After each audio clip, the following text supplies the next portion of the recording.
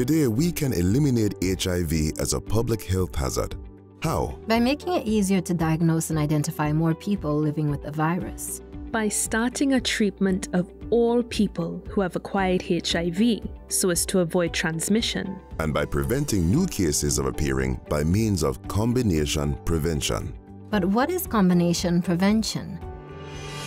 It is the implementation of all measures preventing HIV transmission. Fostering access to information, medical care and treatment, such as the prior use of pharmaceutical drugs aimed at preventing HIV in those at high risk of exposure.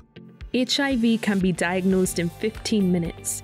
You can avoid getting infected with HIV with the use of drugs, and you can lead the life you wish to live, with or without HIV. Now that you know, what is your attitude going to be? Spread the word.